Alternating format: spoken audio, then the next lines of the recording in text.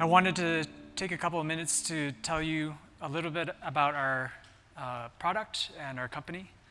I've been watching the other talks in this track, and it's, I think, a very interesting area. There's a lot of hardware and software coming to market, and it's going to change a lot of things. And so we're quite excited.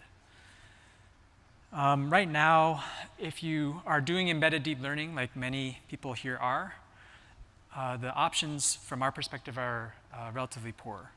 You can try to take an external GPU and cram it into your product. This doesn't work unless maybe you're in a military application where you're running on a tank or something like that. Many of the companies here are talking about their IP cores. These can be very good solutions, but I think, as Ren pointed out, there are some issues with these. So first, if you're doing an IP core, you have to build an ASIC.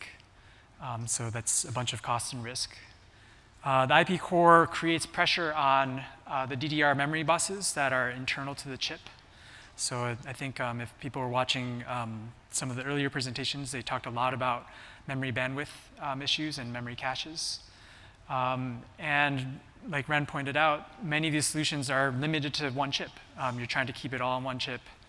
You can probably afford maybe 10 watts if you're trying to do an embedded application before you get into a lot of cooling and other mechanical issues. But the IP cores can be effective for your application if they're sized correctly. They're great. Other people have proposed putting a secondary processor.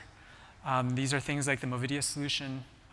What we've experienced or in talking with people is that there's the complexity of a whole second processor, has its own operating system, and you still have the same problems with memory. The processor has to access memory just like anything else, and that it adds a bunch of complexity. You have to put DDR on your board and a bunch of power.